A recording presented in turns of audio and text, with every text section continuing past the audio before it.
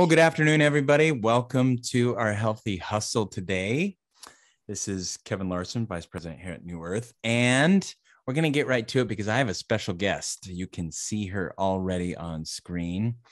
We have Amy Chadwick back to share some information with us, and we have you back, Amy, on something that really applies to kind of your daily life, right? Absolutely. February is Heart Month. Yay. And you spend a time or two around hearts and people's hearts.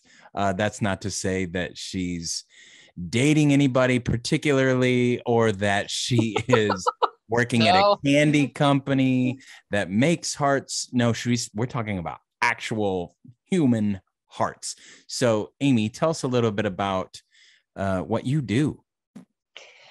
Well, Kevin, on a day-to-day basis, you're correct. I'm around a lot of hearts, meaning heart patients.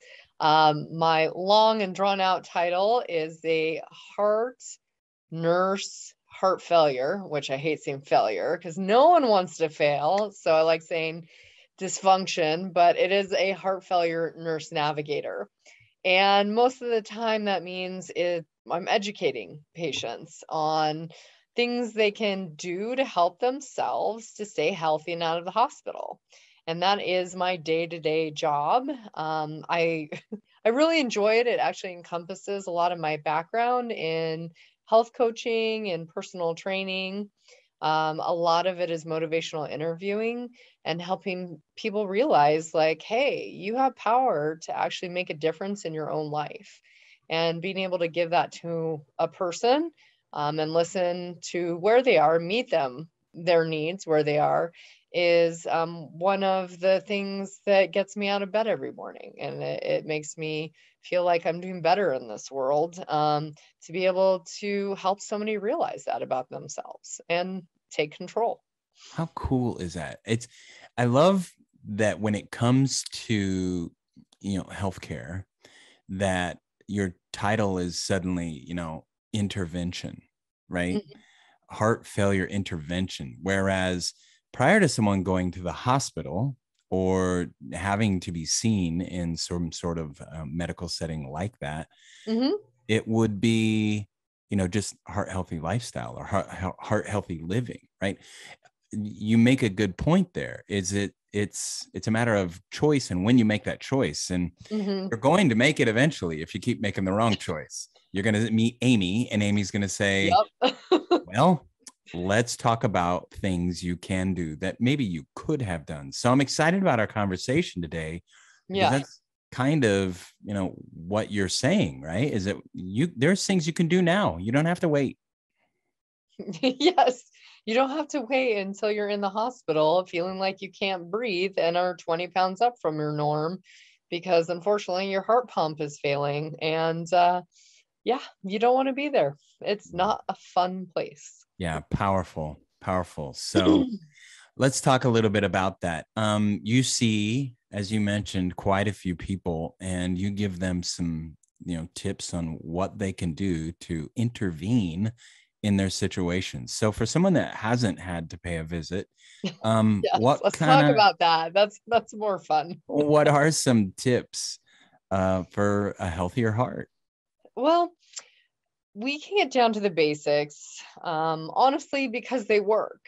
And this job has, as much as I've done health coaching, being kind of on the other side for the intervention, like you were saying, has opened my eyes more than anything to the fact those small things that we talk about, diet, exercise, sleep, and stress, those lead, if you're not doing them correctly, to big things like heart failure, heart attack, coronary artery disease. And it's true. It's not just something you read in the book. It's not something you watch on TV. Like, it actually happens. Somebody could have high cholesterol, and that could be the only thing that they have, and it leads to a heart attack. It really happens. So how do we intervene, or how do we actually, sorry, intervene is not the right word, the prevention part of it and the empowerment is the most important thing somebody can do. And it doesn't matter how old you are. It absolutely doesn't matter if you've never done exercise before. Those small things equal huge gains for your lifestyle and honestly, your quality of life. So if we talk about exercise, well, what does that look like? Exercise, do something you love. Don't run if you hate running or your knees give out. Do yoga, do swimming, have a great time in jazzercise. I mean, Peloton. Oh, sorry, I'm not sure if I'm not You're supposed to allowed. say That's fine. brand names. You're good. But, find your favorite YouTube videos, find your favorite, health guru on Instagram or online or wherever you're looking. Find something that gets you excited and motivated to take the next step, to get out of bed in the morning or before you go to bed at night and do 5, 10, 15 minutes, 20 minutes of activity. You don't even have to title it exercise. It just needs to be movement and activity. So that's easy for exercise, if you want to say it like that, or movement. So move, enjoy it, do something that brings a smile to your face, enlist a buddy when you do it. That's also another tip to help you get moving, is an enlisting another workout buddy. I love that. I actually listened to a podcast today, and one of the things, the story that he told that was, I thought, profound. This gentleman wanted to lose weight and had failed every other time, and he had to for these same health issues, right? Heart health issues. So for, I think it was about 6 days in a row, he went to the gym, but he only went for 5 minutes. Yeah. And the whole point of it was he had to change his belief systems and show himself that he could show up. Yeah. Okay, check. 6 days down, I got the showing up part done. Right? It's so great. That is the hardest thing about it, is showing up. So the fact, and I do this with my clients and my friends who are struggling with it, just do 5 minutes. Like, that's it. Just try it. And guess what? If you like it, you don't have to do another 5. You can, but you could save the other 5 or the other 10 minutes for a different part of your day. Yeah, I love it. Small chunks add up, and you don't have to do an hour at a time to count it as activity, and your heart will be happy with 15 to 20 minutes a day. That's it. I love it. You were about to mention some other, maybe tips that people could consider top of mind. Yeah. One of the easiest and most difficult is stop smoking. Smoking is one of the biggest things that is like a control. Like, you can take away the cigarette and give your heart back and your vessels back elasticity and a way to actually get the blood through the vessels without it being so difficult for it to move, which increases blood pressure, pulse rate, work on the heart. Quitting smoking, if you can figure it out, and there's so many free kind of like 1-800-QUIT now, like free sites. I mean, the government's behind it. They have free coaches that can help you with it. If you can quit smoking, you're doing your heart like oogles, oogles a benefit for later on. So that's another quick tip. The other one is control your blood sugar. People don't realize actually how much high blood sugar can lead to heart disease. So you can obviously do that through, increase of fiber in your diet, decreasing the amount of processed foods and carbohydrates, those types of things. Actually testing yourself for blood sugar and seeing what that is in the morning, or doing an A1C, which is how they measure it every 6 months to see where you are in as far as diabetes prevention. But that sugar can absolutely do damage to the blood vessels themselves. And as of 2020, actually was an independent risk factor, meaning if you have diabetes, you are at a much higher risk of getting heart failure. So that's it. If you have diabetes, your risk of heart failure exponentially grows. Wow. And You mentioned food Hmm. as an appropriate step forward, right? There's there's a lot of interesting things that have fallen out of the American diet just because, our food comes in boxes that we then slide into a microwave and, Yeah. then sit down and watch whatever, Netflix marathon we happen to be on, like a really all bad things for the heart, right?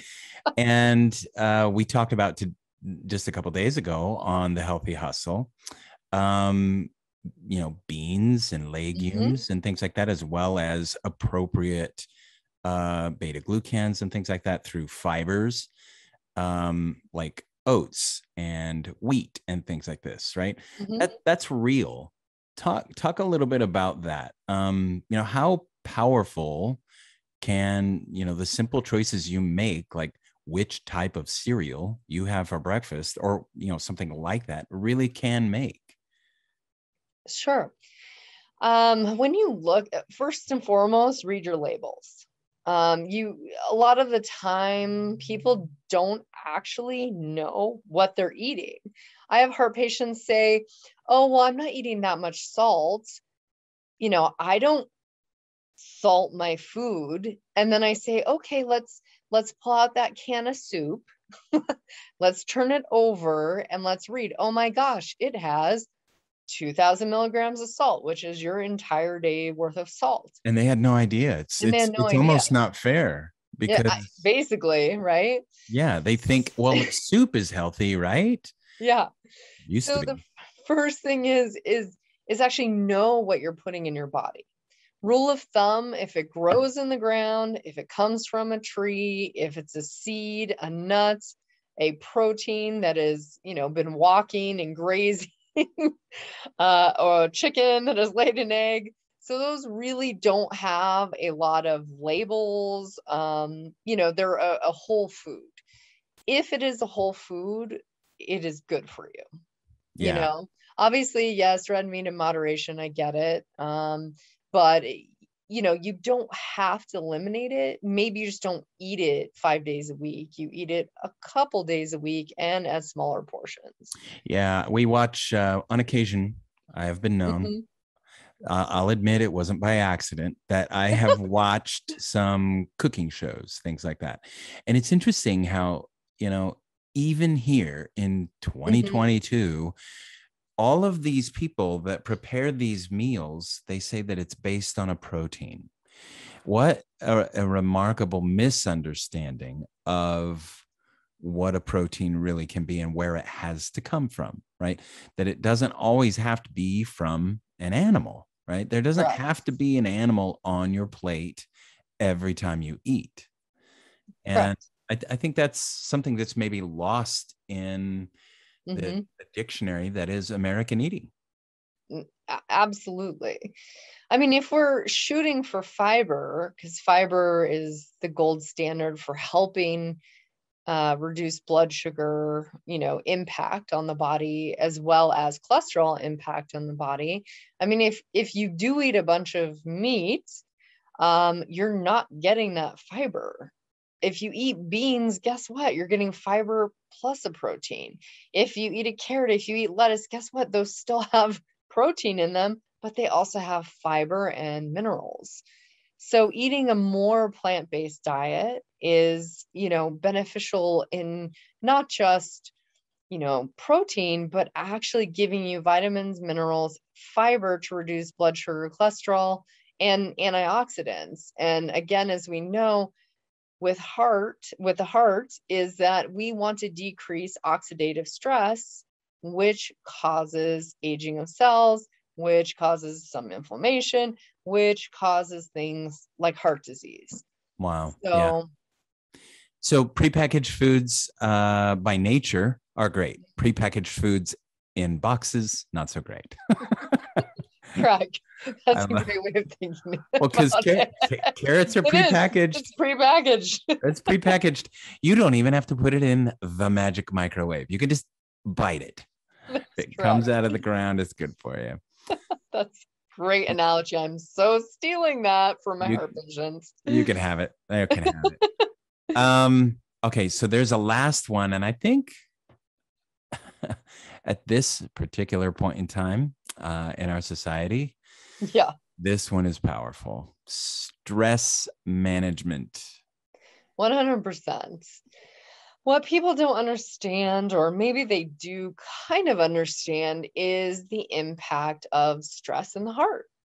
And what stress does in some good ways is actually give us energy to fight or flee or kind of rear up to do something about the person, place, or thing that is coming at you. Bears. Bears Yes. are a great example of when stress is Exactly. useful. Exactly. And the thing, sadly, nowadays is actually work projects or a breakup or my friends have COVID or, something to that extent. So those kinds of stressors over time, the hormones that are released, like epinephrine and cortisol, and there's some cytokines and interleukins and all these kinds of inflammatory factors, those over time, if your body is not using the energy that is released with those, that equals some bad stuff within your vessels and bad stuff within actually the heart pumping function itself. There is actually a condition called broken heart syndrome, or toxobocardiomyopathy, if you want the full definition, where the heart actually remodels to be kind of stretched out and it really doesn't pump that well. It's just kind of down here trying to get some energy to move the fluid Wow. inside. Wow. And that literally can be induced by a massively stressful event. Hmm. So stress is a real thing. It wreaks havoc in your body when you're not using that stress to actually like run or fight.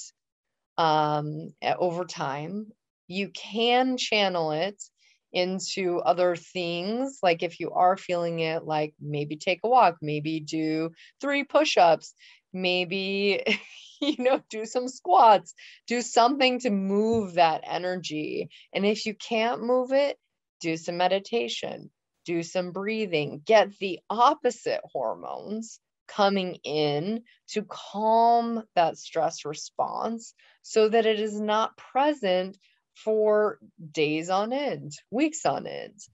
So that's the whole thing. If you can't move that energy and use, it actually does release glucose from the liver when you're stressed out because your body says, I need energy to move.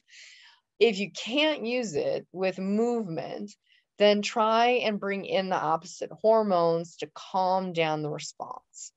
And how do folks access those? Like you were mentioning Mhm. meditation and things like Meditation is really great. probably Honestly, sleep. the easiest thing to do is do a 4 count breathing exercise. So in, hold, in for 4, hold for 4, out for 4, hold for 4, or they call it the box breathing. Do that for 2 minutes and you can actually feel your body kind of sink in, kind of mellow out. If you add music to it, it helps it even more. If you don't have time for that, if you have a funny video on your phone, laughter can actually smack down those hormones as well. So, Instagram and YouTube sometimes are really great for things such as that. Find something funny, call a friend. Those are the things that you can actually calm those hormones down if you can't move and help your body out with the excess energy. That's actually really fascinating because there's a lot of people in stress right now, and Mm-hmm. a lot of it probably has to do with the isolation that's been taking place, 100%. the Mm-hmm. over politicization of everything that is taking place, right? Maybe loss of friendships, etc. So yeah, that makes sense. Take the time to Mm-hmm. maybe step away from the brightly lit screen. I do. It's okay. I'll give you a confession, Amy. I don't let my girls use their phones late at night, but I do. And it's probably you would warn me, right? Hey, there's got to be a time when you stop scrolling, put it down, and move away from it, right? Well, how's your sleep, Kevin? I mean, that would be my next question if I was doing health coaching with you. So how's your sleep? It's because it does affect it. Yeah, it makes sense. It makes sense. There has to be a time, there's a meme on the internet, right? Go touch grass, right? Don't get so worked up about things. Go out, be outside, touch some grass, and hug a tree. Actually do hug the tree and just move on with your life and find some peace, because it's not the real world. Oxytocin. So you're right. Actually, you brought up another thing. You're right. If you have somebody or something like a pet to hug, that's another huge release of serotonin and oxytocin, which will combat stress hormones. But if you don't have a person or a pet, I wonder if hugging a tree would actually release oxytocin. It does for me. 100%. That's a confession. That's a very strange confession, but yes, I do hug trees. I love it. It's living. It is living. And I also have a Jack Russell, which she is loaded with oxytocin to share for everyone. Oh, that's great. That's great. Stress management. Those are great tips. So diet, movement, and stress management, sort of just smoking. Get back to a better, sort of more humble, centered lifestyle, right? It's kind of crazy because 70s and 80s, they would say, well, yeah, just kind of live your life, right? Yeah, things got a little bit more complicated. I'm not sure how exactly. I mean, there's many different factors, but yeah, I think we have to be more cognizant now than ever because of the influx of stimulus. And not all that stimulus is positive stimulus. Right. Breathe so deep. We're stop unaware smoking.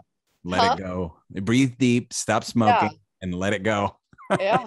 I mean, basically, go take a walk and breathe and let it go without your cigarette, please. Yeah. And a carrot. Replace the cigarette with a carrot. That's right, actually. I love it.